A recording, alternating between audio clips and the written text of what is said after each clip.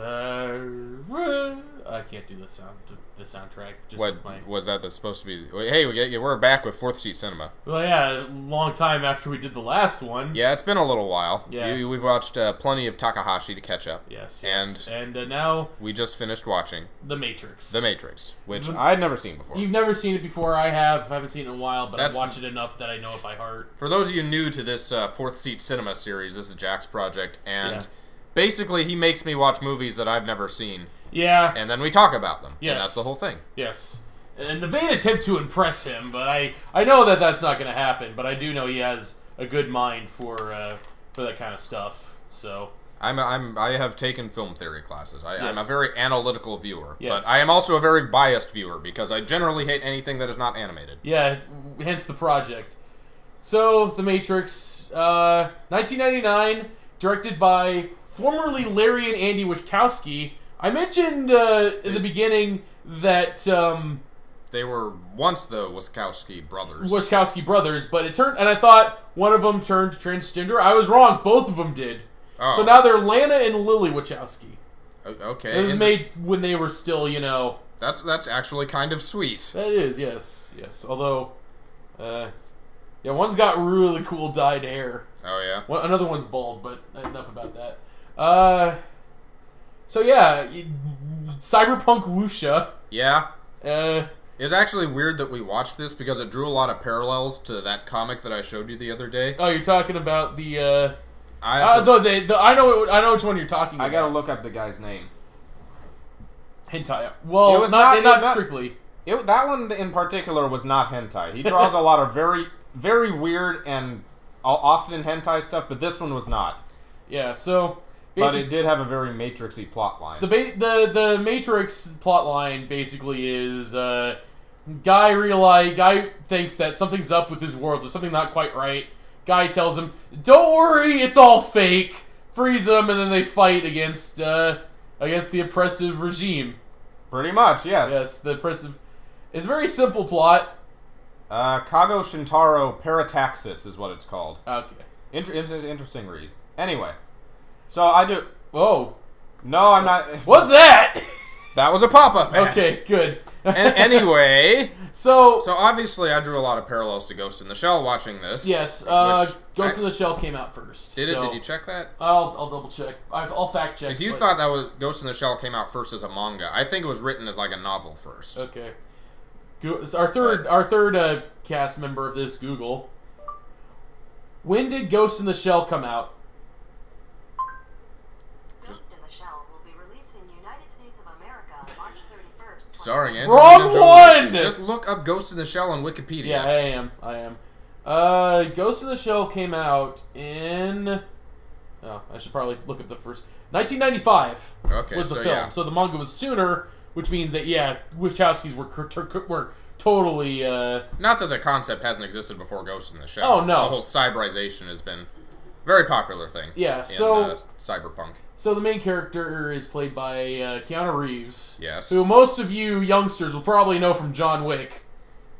I guess. But I hope more of you will know him from The Matrix. I think in order of famousness, he's most known from The Matrix, followed by maybe Constantine, followed by John Wick. I'd say there are some people that remember him from Bill and Ted.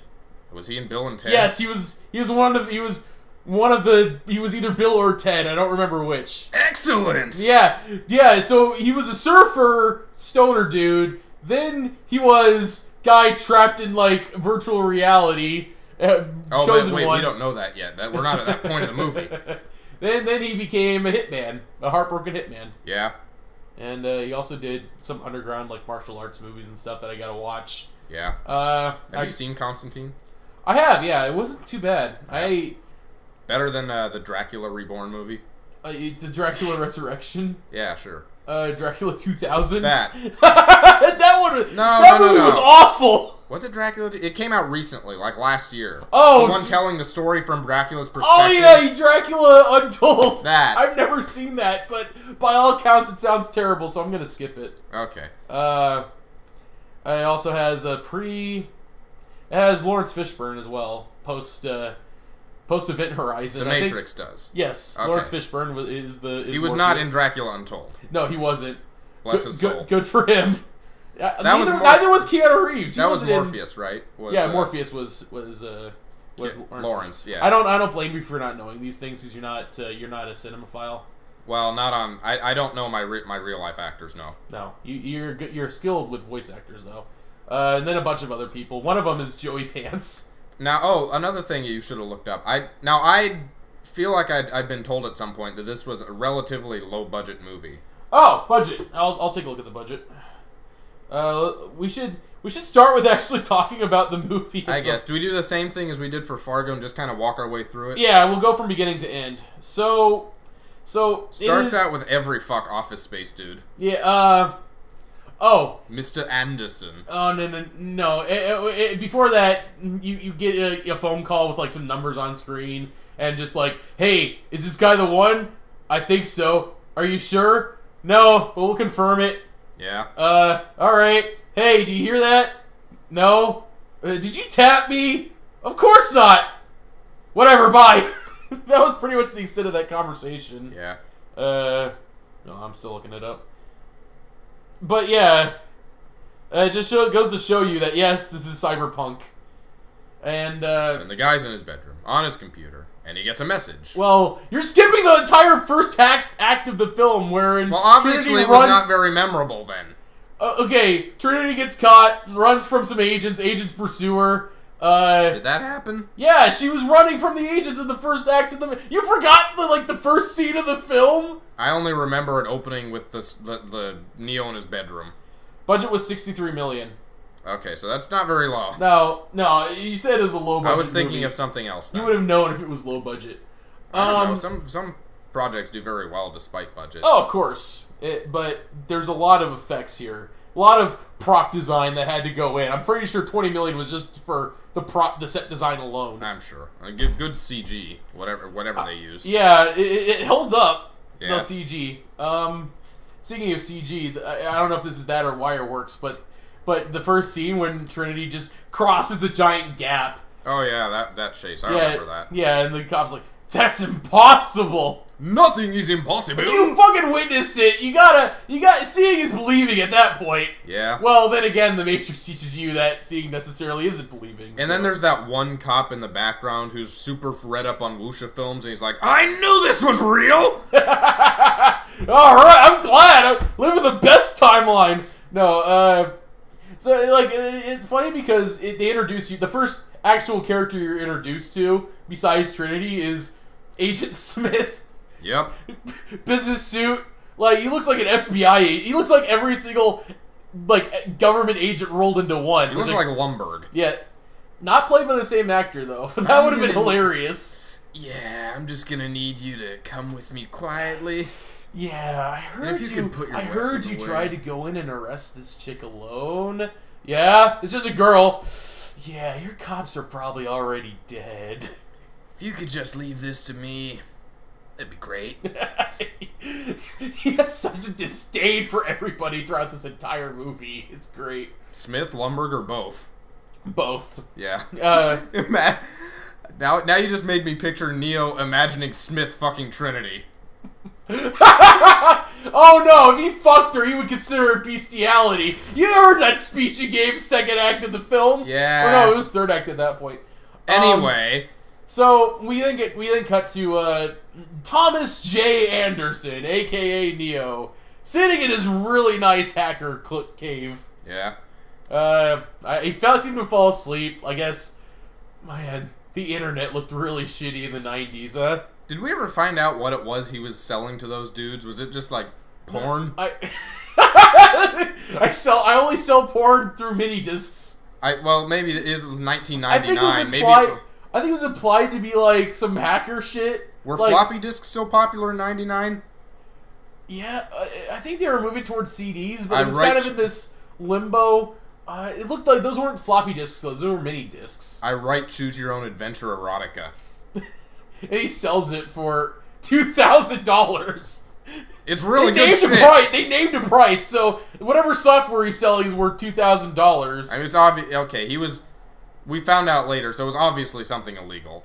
Yeah. Something hacking related, probably. He apparently broke every single computer law that they have a law for. So I went into this movie knowing a decent amount about it, at the very least. You knew the signature scenes, at least. So, I commented immediately. So he's a software designer working in software. You weren't far off! That's meta as shit. But yeah, basically Neo was, somebody hacked his computer telling him, hey, Neo, the Matrix got you, follow the white rabbit. And he tries using Control X to get rid of it. Oh yeah, I was wondering what was the significance of using cut. And it took you a second to realize what I was talking about. Yeah, just Control X. Maybe it was like, well, those stupid ass people won't know like what key bindings are. We just need a computer command for him to put in, so it looks realistic. Yeah, Control X and then escape several times. Escape. Greatest hacker in the Matrix, apparently. And there's the white rabbit tattoo. Yeah, so and he goes to the club. Yes, and he's at the club, and Dracula's playing by Rob Zombie. Yeah. You didn't expect that. No, I wasn't expecting. Okay, I'm gonna ask you, what were you expecting? More of the kind of music that played during the gunfight in the airport or bank or whatever.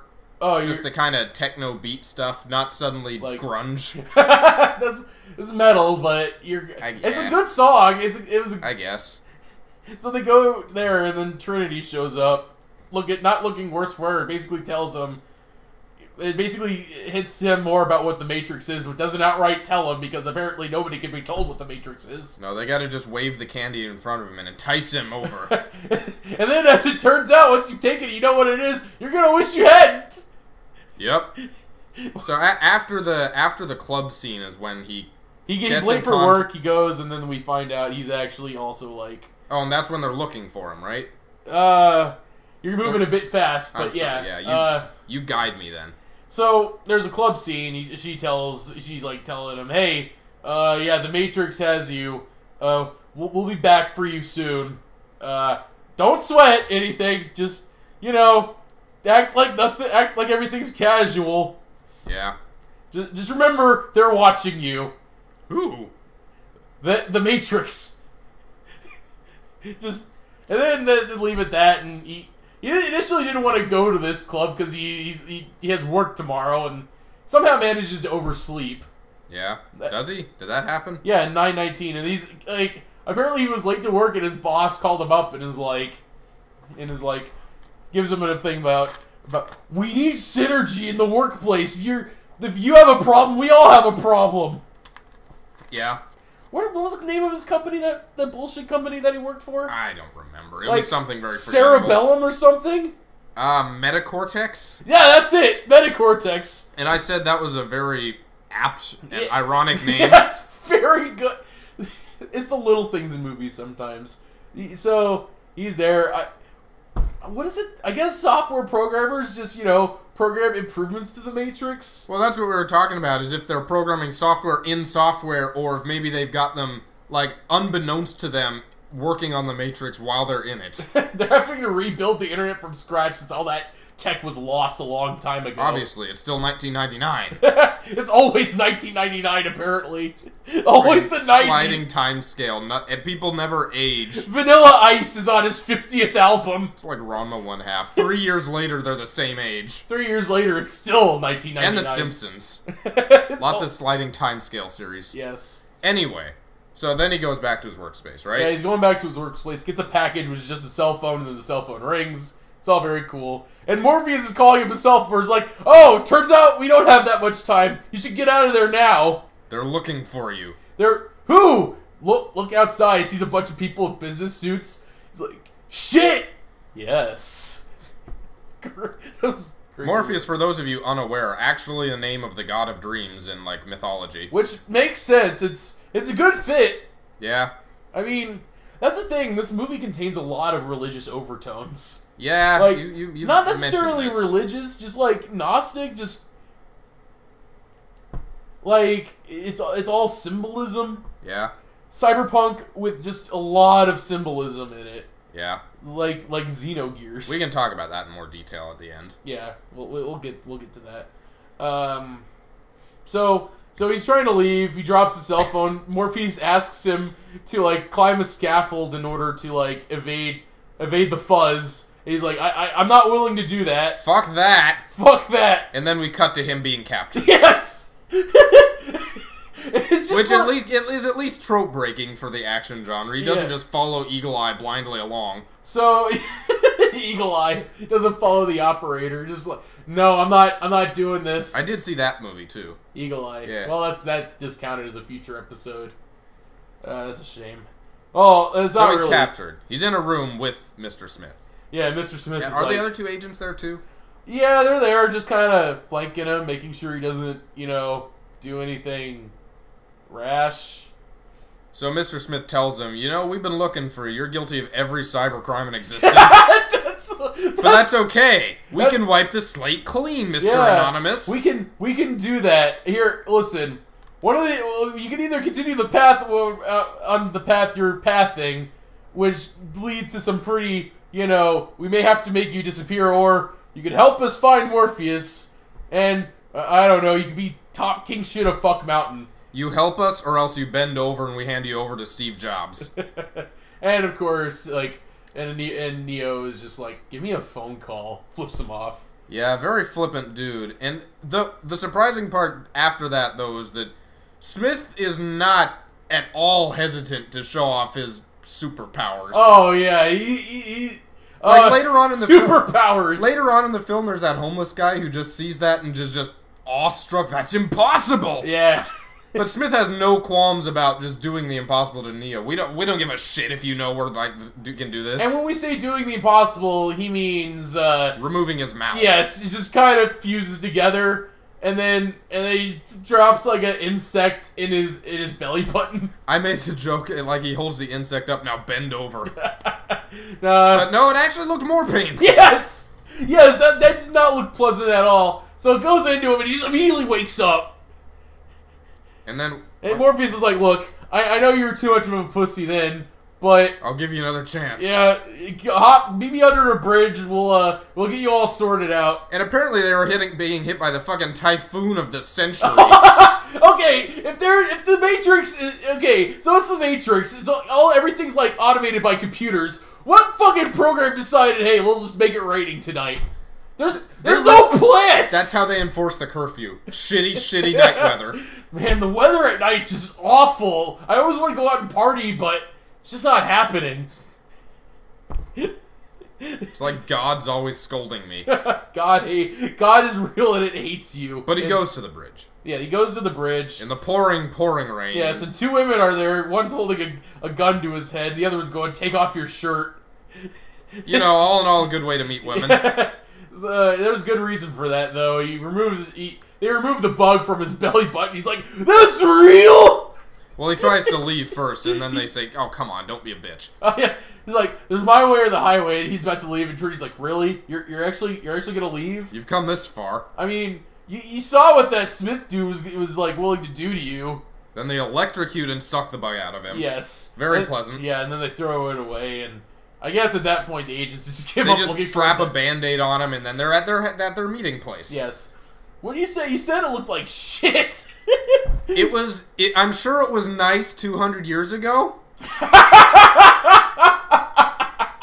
200 years ago, Matrix time, or 200 years ago? It was very opulent, but also very worn out. Like humanity? I guess, yeah. And that kind of introduces an interesting... Well, we'll get to that when we talk more about the Matrix. Alright. Matrix time. So he arrives, and Morpheus is like, hi, I'm Morpheus. Neo's like, oh man, I'm your biggest fan! And Morpheus like, no. I'm your biggest fan. He didn't quite say that, but... He's like, can you imagine... Pleasure's all mine! Can you imagine Luffy being in that situation? He walks in on Morpheus, sees the trench coat and the sunglasses. That's so cool! Oh man. The Matrix would, explain however the fuck, That's just all the anime universes are different worlds in the Matrix with different physics. It's the world you most want it to be true. Well, they tried that once, remember? But people rejected it. I wouldn't. Anyway. And that's when the pills happen, right? Yeah. So he basically hits some more about what the Matrix is. Like, you can feel it everywhere. When you go to work. When you're, fucking someone. When you're paying your taxes. That was the most surprising point. You pay taxes in the Matrix? Yeah, kind of drawing parallels to anarchism. Yeah. Like, you know you're a slave, Neo. You're a slave. You pay taxes to this machine. They don't even need taxes. Nope. So then he offers him a choice. You can take the blue pill, which I guess will kill him. He says it'll make him go to bed and believe. You'll wake up and you'll believe whatever you want to believe. Or you take this red pill. And go deeper in the hole. Show you how deep the rabbit hole goes. Oh, yeah. Great. That's a great line. That's a movie-making line. Yeah. Show you how deep the rabbit hole goes. One of the many very famous scenes is the red pill and blue pill. Yes. So he thinks about it for a second. And he just reaches for the red pill. It's just like, all right, sure, let's ride this out. And then I was like thinking, then things go south. well, yeah, because you're going down the rabbit hole. That's ultra south. Yeah. Although it's kind of coming out of the rabbit hole. As it turns out, yeah. It turns out we were in Wonderland this entire time. Were you gonna say something else? He takes the pill. They go to this other room where everybody's there with all this electrical equipment. They're talking at the time, technobabble. Yeah. So he sits down. The people are like dropping more references. Joey Pants's character Cypher is like saying, "Means buckle up, Dorothy, because Kansas is going bye-bye." See, dude, you missed the memo. We're doing Wonderland Punk. No, that's how you know he's the traitor, because he's going through this other thing. He actually hates Alice in Wonderland. Shut up, Cypher. Follow the script. Okay, the joke is that like in Wizard of Oz, she comes back to reality in the first place. So does Cypher want to return to the Matrix. Yeah, but we'll get to that.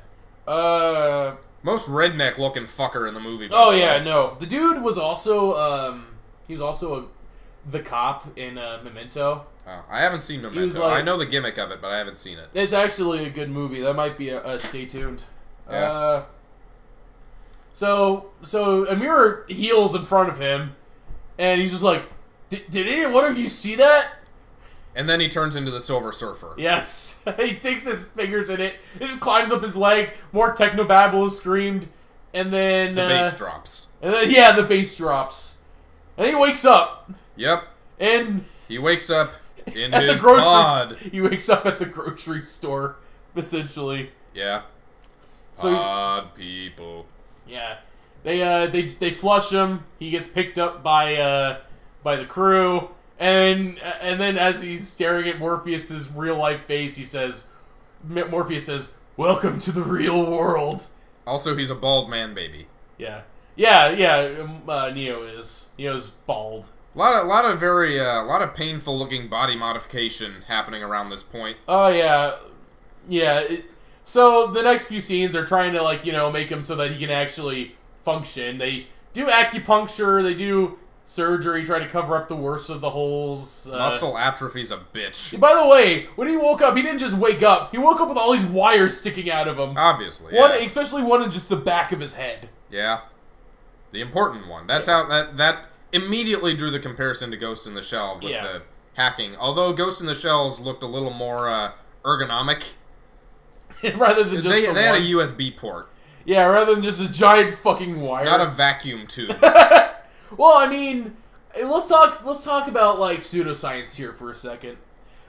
Presumably to transfer lifelike images and sensation directly to your brain, that's going to require a lot of throughput. Yeah. So I'm thinking, I don't know, terabytes per second. Maybe, I don't know. Maybe it tops out at 50 terabytes per second. I don't know. It's like a really, really, really fast fiber optic cable. Yeah, I don't know what the brain's processing power is like. I don't know. Maybe the machine. You think we could Google that? Yeah. What is the human's brain processing power? What is the processing power of a human brain? Here's a summary from Quora. According to Henry Markram, full brain emulation will need a computer with an exaflop. Markram seems to have succeeded in emulating the processing ability of cortical columns. An exaflop is flops, or 1 million teraflops. As for your question, but no one knows the true computation power of the human brain yet. Okay, so Technobabble, got it. Yeah. Basically really, really, really fucking fast. Thank you, Major Motoko. Yeah. Can you imagine if you had fictional characters you could do as speech for Google? They do that with Cortana, Microsoft does. So yeah, basically really fast and anyway, almost nearly instant. There's no latency at all. Which kind of brings me to the super internet. Yeah, they if they haven't at this point, around this time they introduced explain the Matrix, how it's all a virtual world created by the machines. So here's what happened. Basically, Morpheus is like, "All right, we fixed your muscles. Here, I'll introduce you to the rest of the crew." Basically introduces Neo to the two characters he hasn't met yet. Both of them are people who, rather than being homegrown by the Matrix, are just people that just were born into freedom. Yeah. So that's kind of cool. So are we supposed to assume they're from Zion?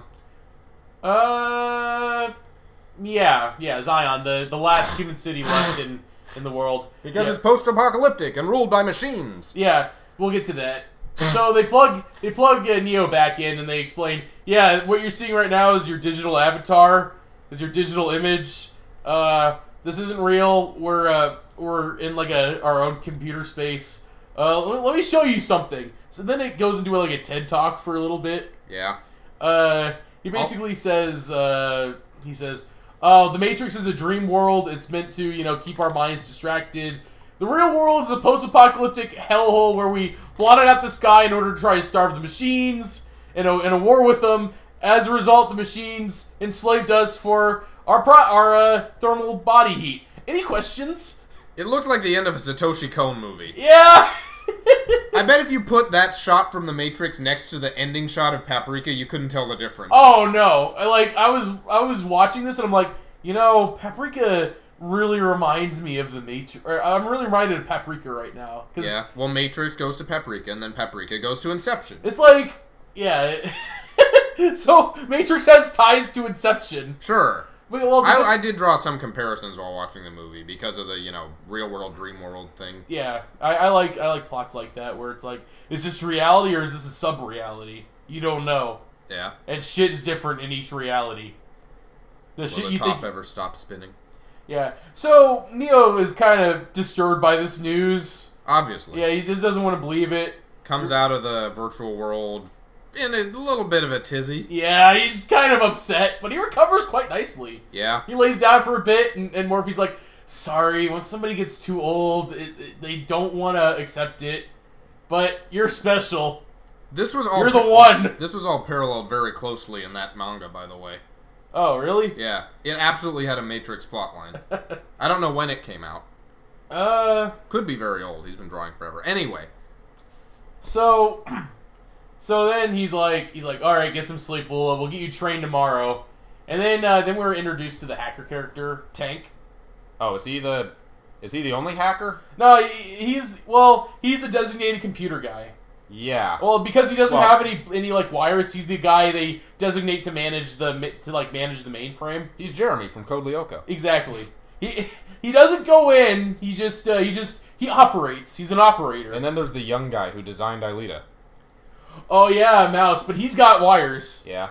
Oh my God, he doesn't have much like screen time, but what little screen time he does makes me wish he had more. Was that around this point that he started talking? No, they had to go into the first they train him. So Tank is like, okay, we should give you some operational programs, but fuck that. Let's get some martial arts. Obviously, so that's the most important thing. So the second half of this movie, the second genre of this movie is wuxia. Yeah. Like, so it's cyberpunk wuxia. Yeah. I mean, no wonder the movie was popular. I mean, wuxia didn't have a lot of grounding in the West at this point, or any point, really. So how you train in this world of the Matrix, you don't, like, actually practice anymore. Yeah. You just upload the information directly to your brain. Pretty much, yeah. Yeah. So they upload a lot of stuff. I noticed Drunken Boxing was in there as well. Yeah. They basically upload the entire history of martial arts to his brain. Yeah, and I drew comparisons to Big Hero 6, the Baymax thing. Yeah. Which obviously came after this. Of course. But it's so handy.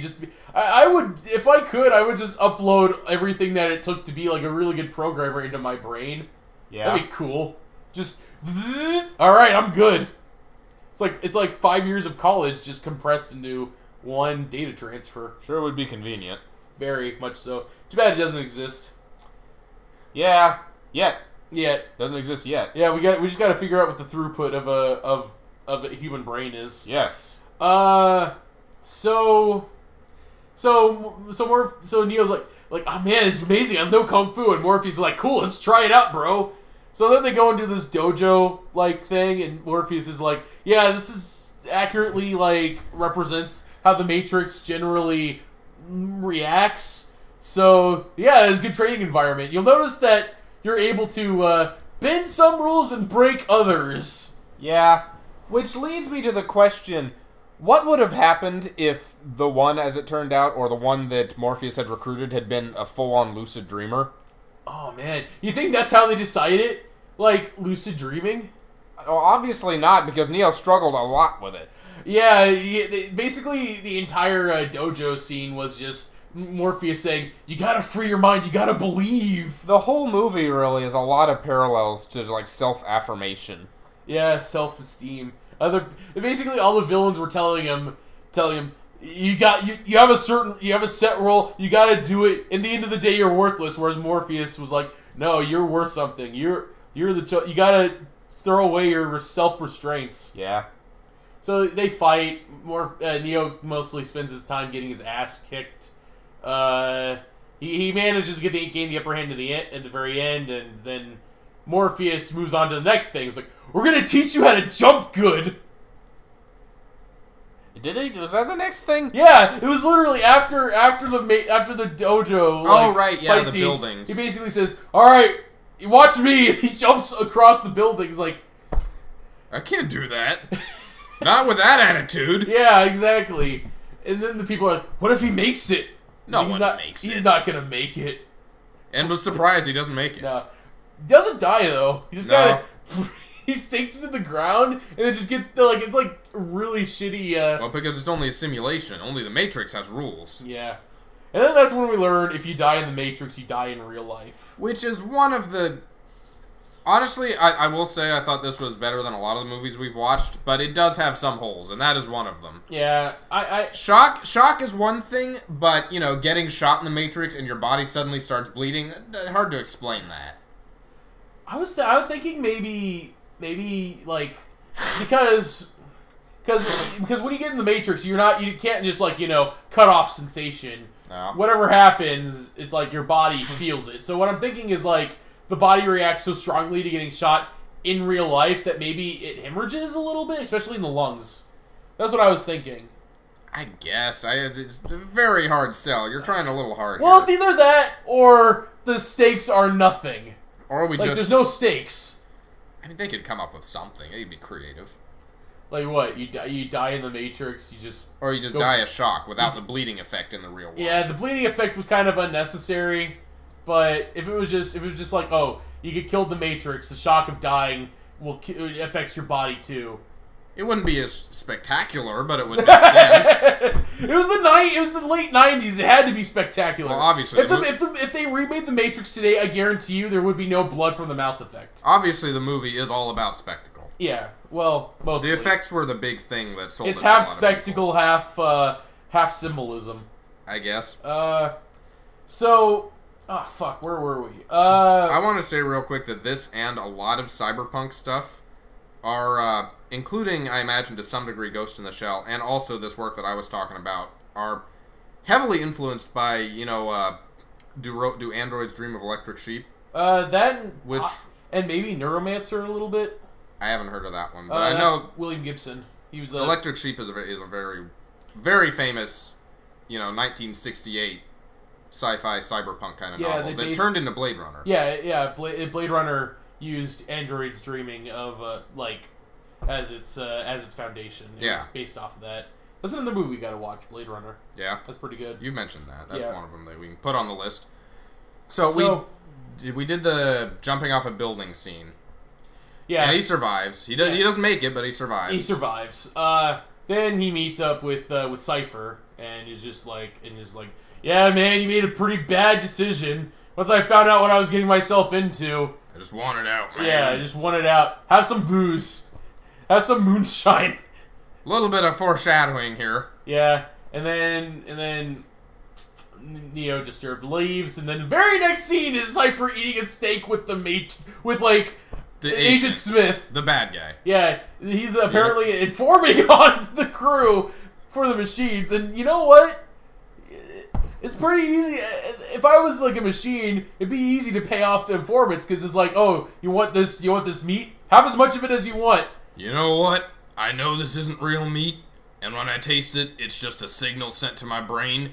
But damn, it tastes good. Yeah, I mean, so like, Smith is like, yeah, we'll get you whatever you want. You want to be an actor? You can make you an actor. We can make you rich, powerful. You don't have to remember it. All we want is access codes, and that's the one thing Cypher doesn't have. Apparently, he's just like, I don't have it, but I know somebody who does. Yep.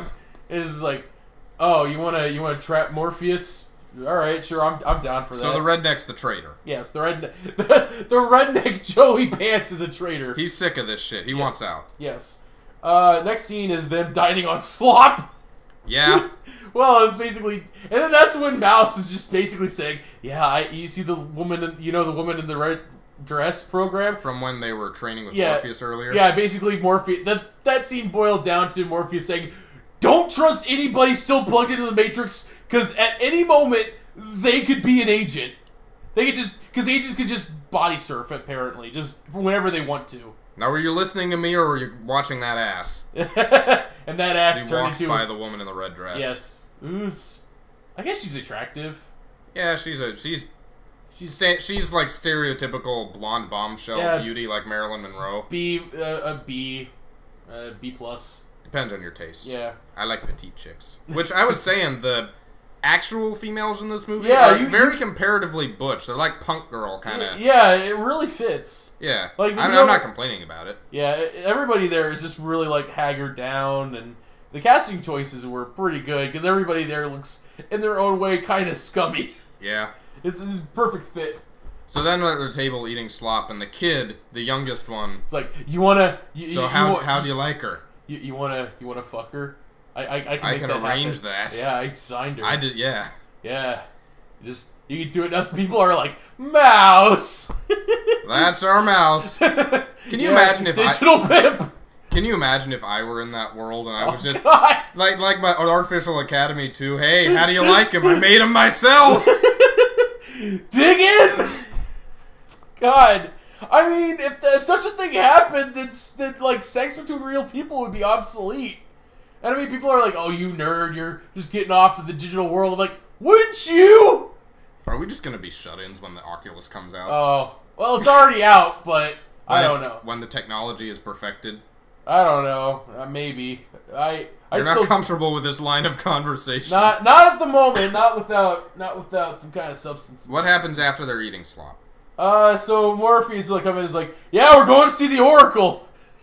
Just comes in and is like, "All right, we're gonna see her." And Neo's like, "Really? We're gonna see the Oracle?"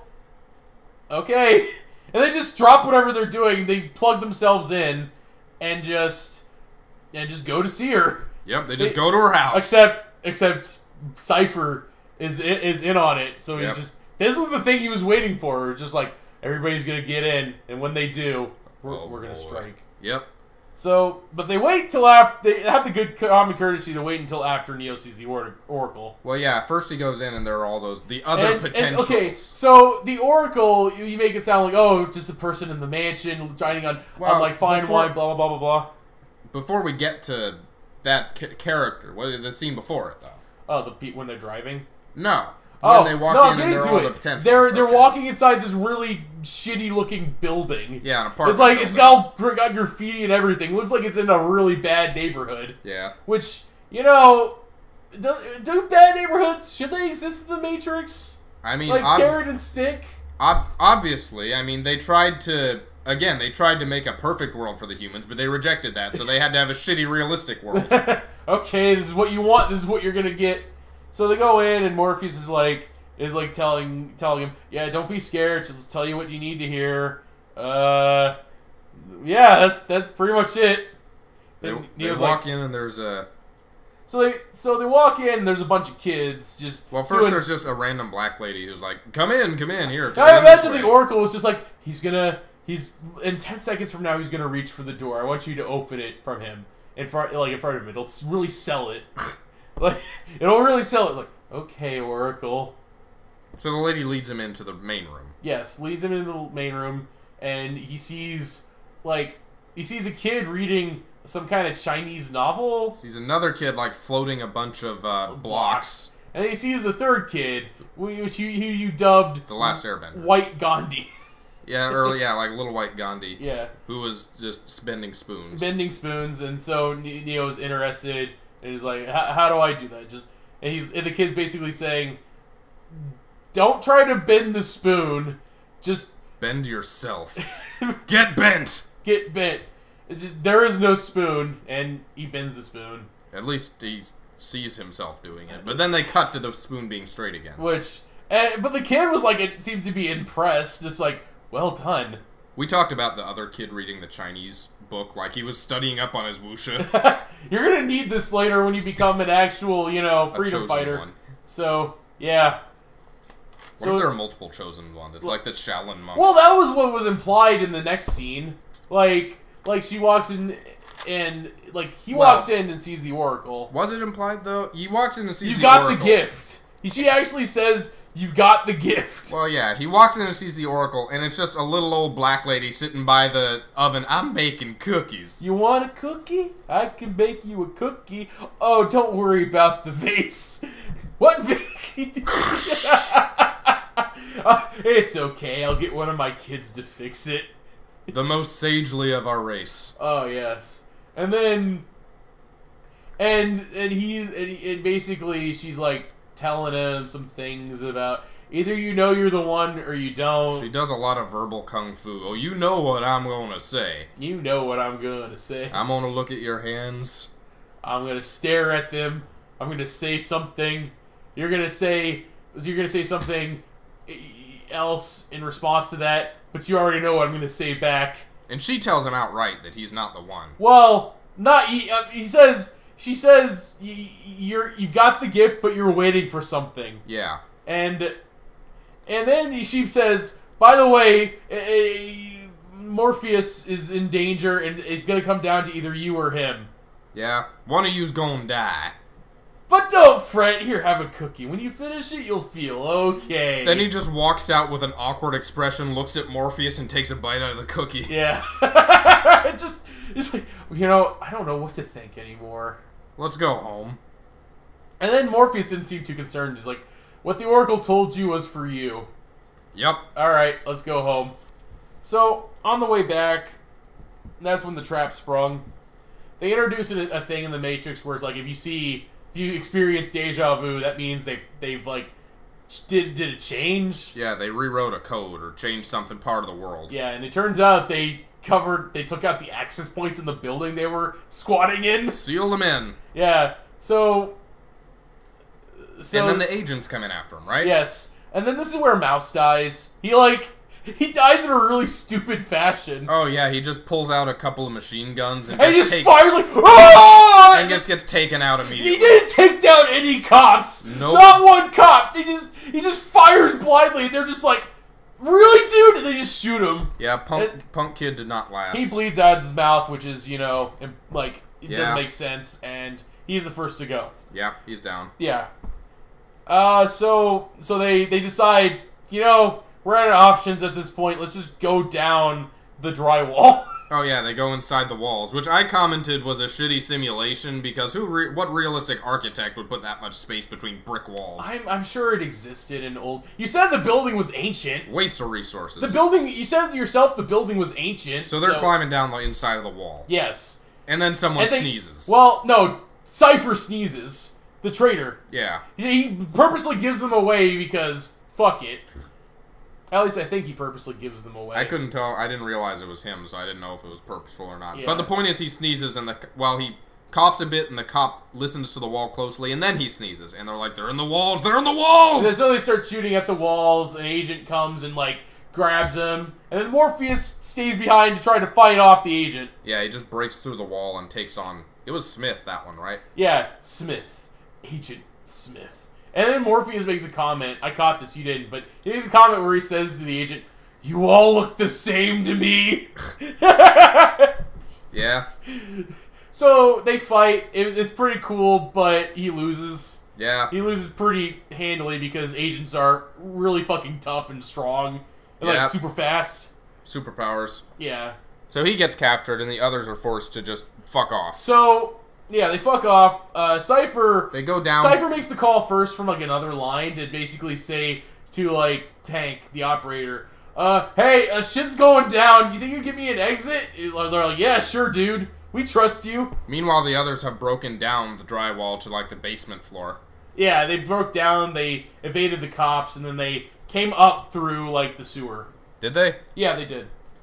That's how I saw it. And so I thought they came up through the sewer after this next part with Cypher. Is in between because Cypher takes another way out. He knows that the cops and shit won't go for him because he's an informant for the Matrix. So he finds a phone, calls it, gets the fuck out of there first, and then when they're going to like evac, to Cypher takes the electric gun. Yeah, the Ghostbusters / Ratchet and Clank Tesla weapon. Yes, and shoots both of them. Yeah, the two brothers, right? Yeah, they're brothers. And, what Tank was the and older Dozer. one? Tank and Dozer. So he shoots them with electric Tesla gun, and he takes the microphone. Yeah, and now he's talking like, to the people. "I killed them. You son of a I hate Morpheus. I'm going back to the Matrix." Meanwhile, Trinity's trying to talk him down. Doesn't work. It's not real. So what? Better than this shit. If I have to follow like Morpheus's orders or follow the Matrix's, I'll just follow the Matrix. Yeah, I get stake in the Matrix. He kills Switch, the girl with the platinum hair. He kills the male first. He kills APOC. Yeah. APOC. Yo. He kills APOC, and then he kills Switch as Switch just cries for her life. Not like this. Not like this.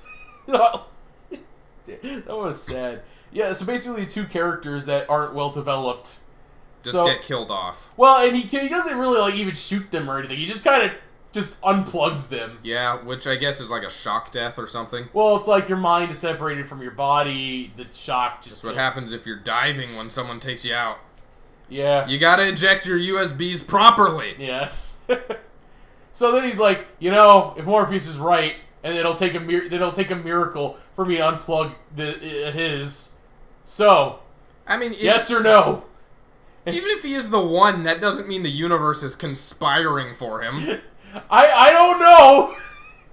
I mean, so then, yeah, what the older one, right? The younger one. Tank. So when he's like taunting them, he's like, "Let me tell you." I guess the question was, are you in love with him or not? Oh yeah. While this is going on, Cypher does some creepy stuff. Yeah. With Trinity. Some creepy stuff. He sits on her unconscious body and goes nose to nose to her. I've always loved you. You're a beautiful woman. Yeah, you're fine. Man, why couldn't you love me?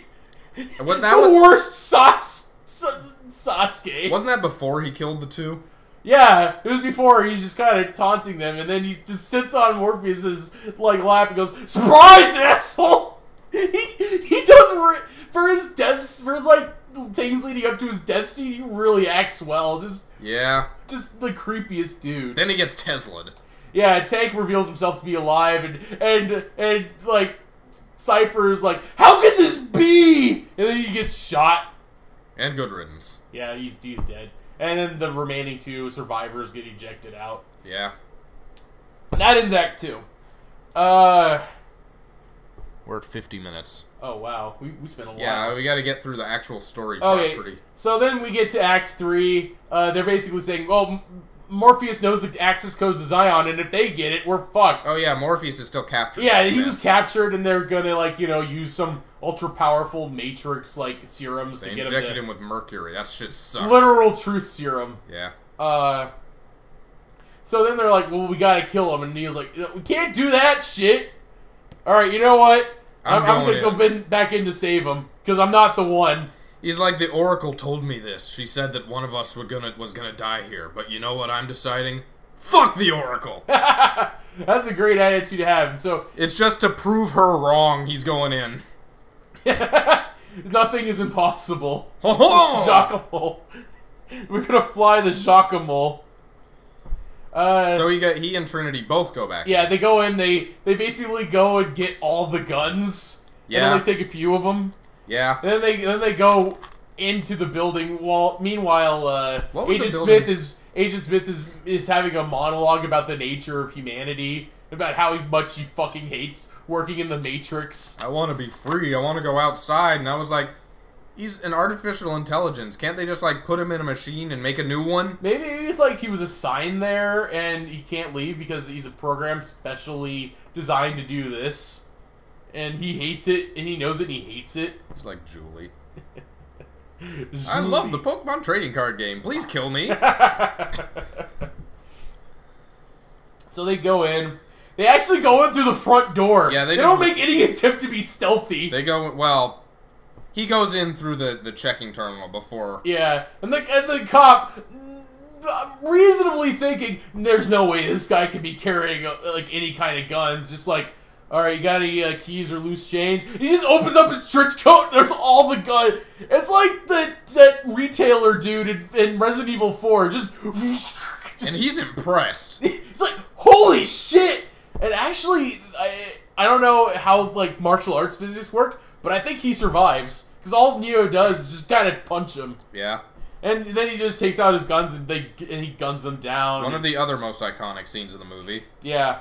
And then comes a big fucking gun battle, on the first floor where they shoot all these cops / military / private security dudes. Yeah. I think it's all one at this point.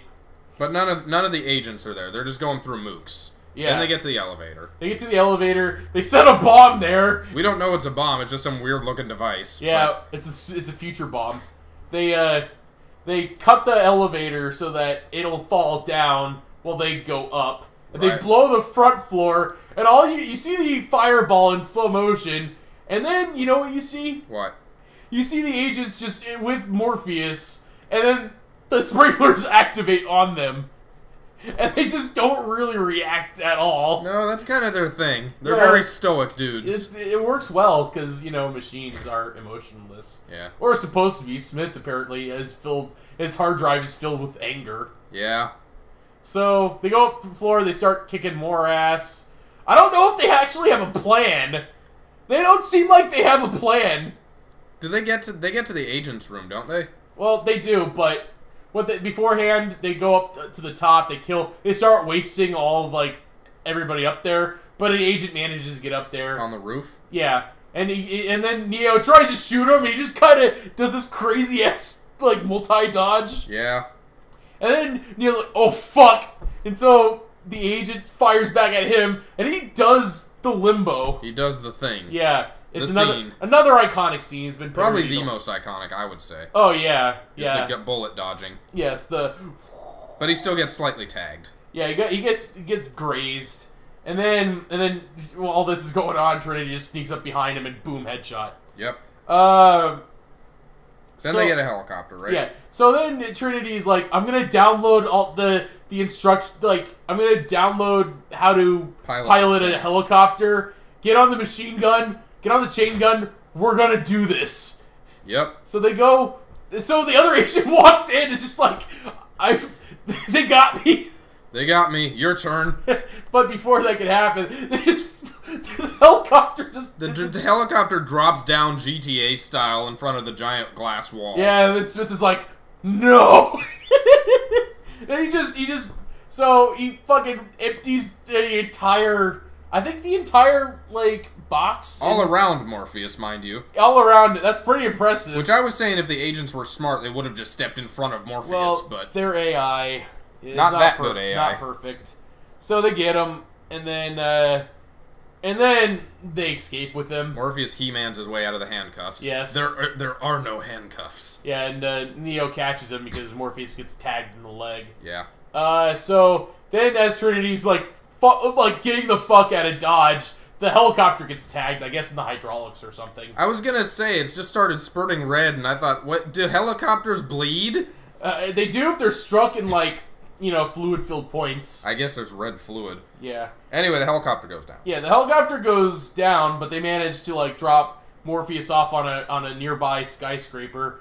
And Neo looks at the helicopter, sees that Trinity's still, like, there, and has this idea. He just kind of grabs the rope, the bungee rope he's attached to, and just starts pulling. And at this point, it's looking like he's going to try to He-Man the whole helicopter. But fortunately, it doesn't come to that. Trinity just shoots the rope and grabs it. Yeah, she has the same line of thought, apparently. They're in sync. Yeah, I guess that explains a lot. Like, I guess that explains, like, the final few minutes of the movie. So that after that point, they're all just trying to get the fuck out of Yeah, there. they're like, okay, we'll cut our losses, we'll all leave. Mission accomplished. We saved Morpheus. Let's get out of here. But they go down to the tunnel, which is like an exit, and they get Morpheus out of there. Trinity leaves, but then the bum that's watching all this happen. You see, they go out through the telephone. This is I guess telephone booths were still a thing in '99. Yeah, and the bum sees them disappear into the phone. He's like, "Holy shit!" Yeah, and then he turns into Smith. Yes. And then because Smith can do that. He just possesses random people as necessary. And then Neo like sees the situation he's in. He sees an agent in front of him. Sees stairs behind him, and he's like, you know what? Fuck it, I'm gonna fight. Yeah, and then they fight. We have the epic martial arts 1v1. The two biggest characters in the movie, Mr. Anderson and Mr. Smith. Those crazy wuxia names. The fight scene's actually not that bad. Yeah. I mean, we got Mission Impossible dude versus guy in the suit. Yeah, guy in the suit doing pretty well. And then, like, he's gonna try to fatality, like, Mr. Anderson by just holding him down as the train hits the both of them, because Smith can't die. Obviously. But, so he keeps calling him Mr. Anderson, and finally Neo has enough. He's like, my name is Neo! And he just kind of rams him into the ceiling, and then just leaves him there to get hit. Yeah, which he does. But it's all for nothing as he steps out of the fucking train. And the hobo's got... I drew a comparison to Gaunt's here, that one scene. Yeah. Like, what if there were a crossover between Gaunt's and the Matrix? Yeah, I could see that. Crossover between anything and the Matrix. They're all just separate sub-realities. Yeah. There are a lot of casualties in this movie.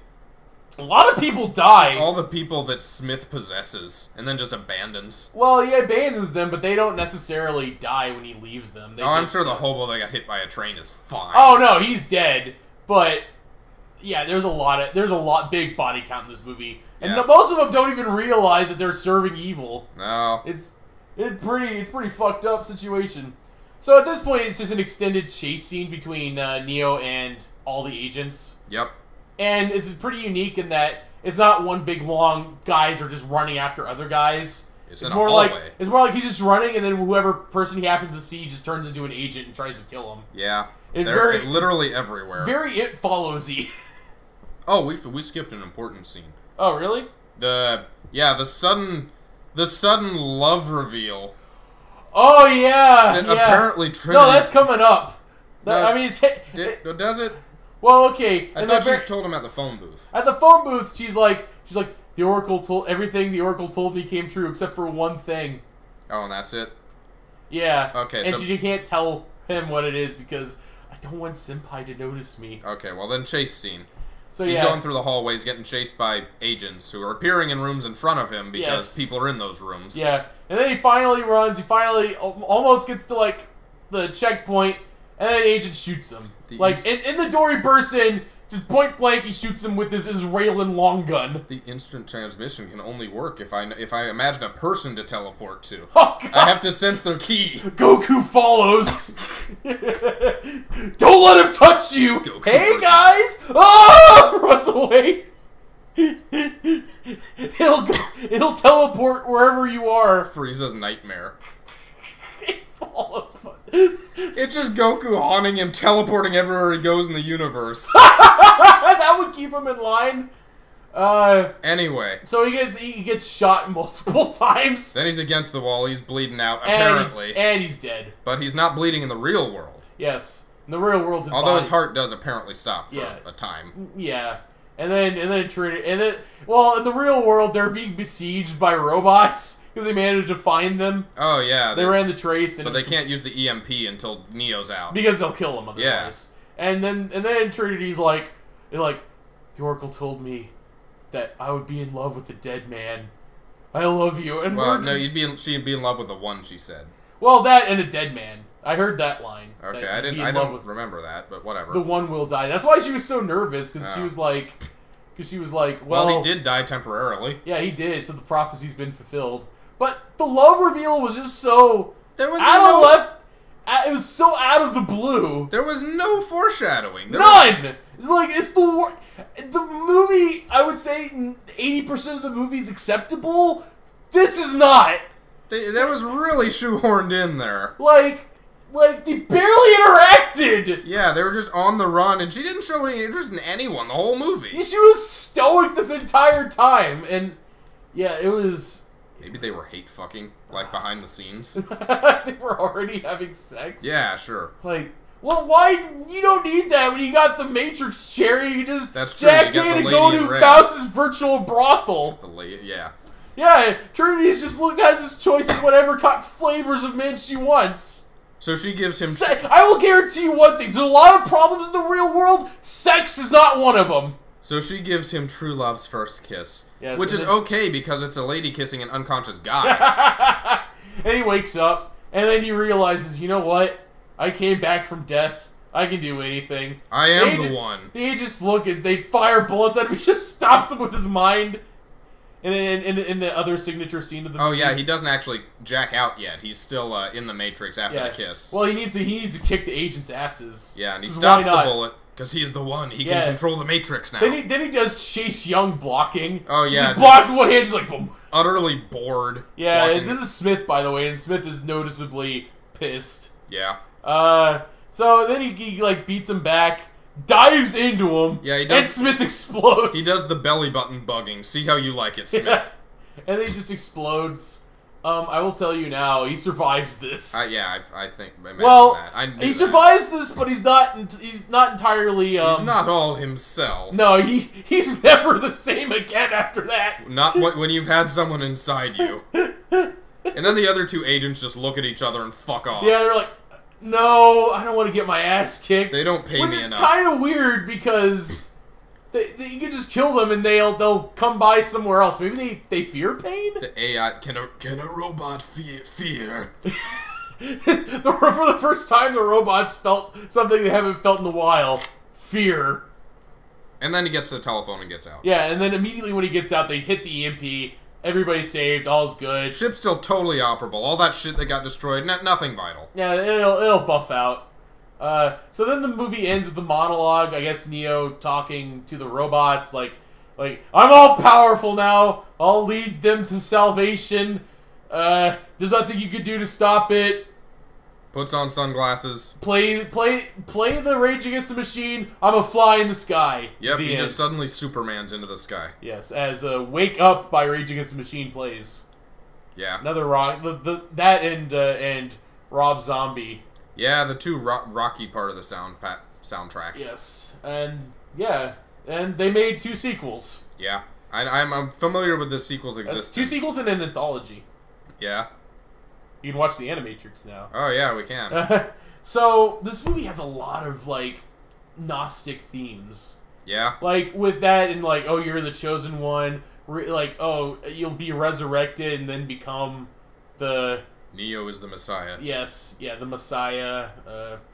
Demons, fake stuff. It's very vague, which means it won't really offend anybody. It seems like it's this whole new machine cult religion deal, which that's fine. Yeah. It's okay. I don't know. What did you like about this movie? Well, I mentioned before it's got a lot of it's got a lot of religious parallels, but it also has a lot of parallels to self-affirmation. The kind of the only thing holding you back is your attitude, which is it's a good message. It's a message I try to remember every. It's a single problem day. for an extremely large amount of people. Like everyone suffering from depression, for one thing. Of course, this is a movie you want to watch if you want to combat depression. Yeah. Gotta believe in the power within. The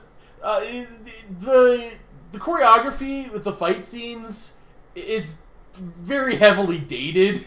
Very wuxia. Yeah, it's very unrealistic. You called out the unrealistic kick Trinity did to that cop in the very first scene of the movie, where she just kind of kicks and hits the guy's head on her shoulder. Oh, I didn't mean unrealistic as in like no one could do that stretch. I meant as in it looked like it obviously did not hit him. Oh yeah. Like that was poor filming. Yeah. The filming, the cinematography was nice. Yeah, that was also a lot of what got the movie a lot of credibility at the time. Yeah, also its use of slow motion, which people kind of ran to the ground for the next decade. That's what it was revolutionary for, was the slow motion and the pan around shots they did by setting up a bunch of cameras in a line. Yeah.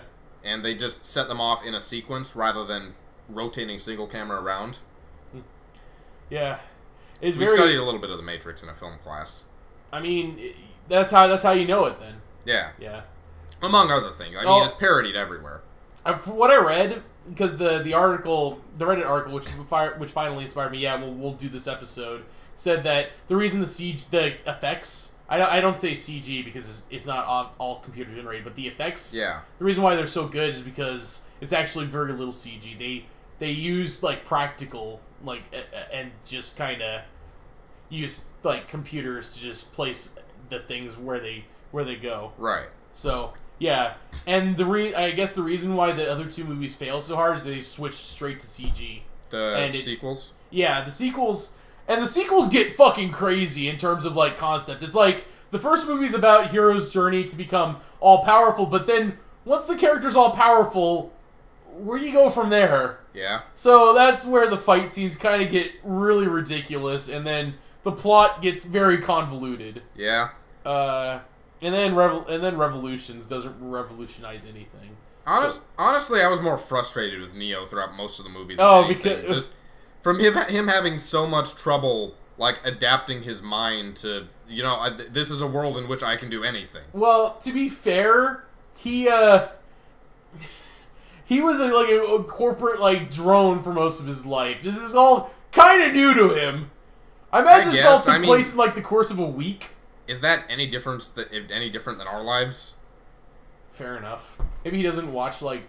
I mean, I'm a fully lucid dreamer, so if I were the one, things would be different, you believe me. Yeah, if you were the one. Maybe Joey Pants was, like, disappointed because he wasn't the one. Yeah. He's Joey, like, the Cypher? Yeah.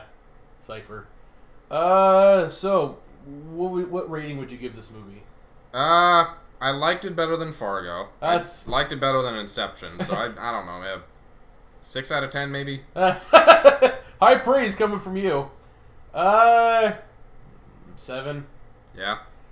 I said this before. Maybe 7.5. The effects definitely hold up. Oh no, any movie that's like really old that has effects that still look really good, like Jurassic Park and that's an automatic plus in my book, because, man, kind of makes me wonder why the fuck they use cheap CG to do everything if it is obviously going to look like shit. The big issues are the shoehorned romance plot. Oh god, that was awful. The number one, number two, the bleeding in real life, that didn't make any logical sense. That's minor in the grand scheme of things, but yeah, that's kind of a sore thumb. And my third complaint of the three is I mean, obviously it's an action movie, but the abundance of guns. They didn't get very get very creative with their dream world I can do anything fights. It's just load up on a bunch of guns and go to town. Well, I kind of want to see some energy blasts. On one hand, it's a world based on 1999, so yeah, of course there'd be a lot of fucking guns. I guess, but I guess he didn't realize he was the one yet. But and on the other hand, like the machines are gonna think, sword, gun, sword, gun. What about Palm Energy Blast? How about that? Is that what you see that in the point is to make it seem realistic so that humans won't go, what the fuck, that's impossible. What do we care? They're in the Matrix. Better they know the truth. Well, no, I guess No, not. That's why they failed the first time. Well, they mentioned in this movie that they tried to make like a perfect world the first time, and it failed. But, I mean, what would happen if they, like, it wouldn't be confirmed, obviously. Not like Morpheus going around, you're in the Matrix. This is what the Matrix is. Well, but just them seeing things that they can't explain. That would inspire some doubt around the world. Yeah, that's the point. That's like some people, that doubt lingers, and then they go, what the fuck is going on? And then that's when they go to him, they're like, hey, this world seems fake, huh? So then what? The machines have to redesign the whole Matrix world? I guess that would be harmful to the humans because they have to find new hacking methods. To Zion. I'm not going to get into the other two movies because I feel like this movie we'll get there. Works well as like a standalone. Yeah. The other two movies, we'll get to the other two movies, but at some point. Yeah. They may piss you off though. Well, yeah, we'll see. All right. I think we got a little over our intended time frame. Yeah. But yeah, no, this was a very enjoyable watch. Yeah. I'm glad you found something you actually liked rather than just tolerated. I'm gonna say this now. You gave Fight Club a 1 out of 10. Well, I don't know about that. I couldn't see myself rewatching it anytime soon. Maybe if it's an episode on this show, maybe I don't know. Yeah. All right. Well, that's it. That's it for this episode. Thank you for listening. Next episode. Well, yeah, let's leave it open. You haven't decided yet. I haven't decided. You got a few ideas. Yeah. Fortunately, I prepaid Takahashi this time, so I won't have to be forced to watch. Not too much. Yeah. 2.25 hours. So to be fair, you're enjoying Urusei, so that's kind of cheating. Yeah. We made a deal. Yeah. All right. All right. That's it. Thank you for watching, guys. Thank you for watching. See you next Fourth Seat Cinema. See you next Fourth Seat Cinema. Bye-bye.